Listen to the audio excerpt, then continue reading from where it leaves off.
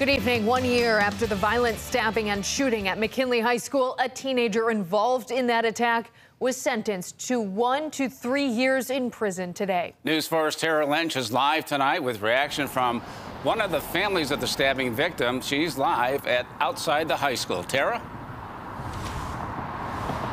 Don and Kelsey, not enough. That's what the family of 15-year-old Sergio Jeter said after the sentencing today. Sergio was stabbed 10 times right here at McKinley High School just a year ago.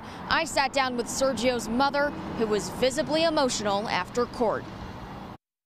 No, I don't feel like it was enough. One 18-year-old was sentenced in connection to the incident at McKinley High School. He was 17 at the time of the attack. He pled guilty to attempted murder and assault charges. A second 18-year-old involved in the incident was also in court today, pleading guilty to 2 different violent felony charges.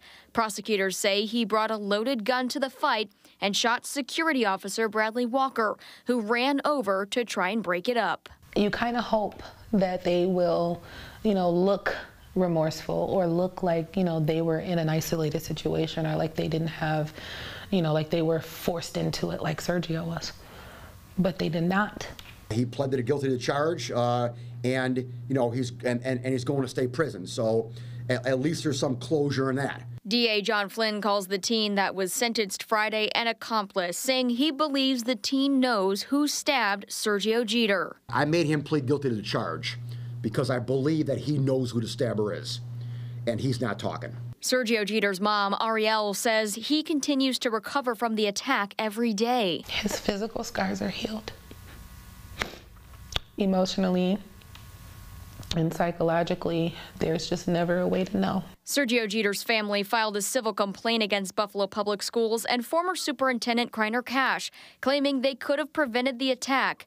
Attorney John Elmore represents the family in that case and is calling for more safety measures in the district. Better training for teachers, better security, a better police presence, because if this doesn't change and these schools are not safe, then the next generation and the generation after that is going to be affected.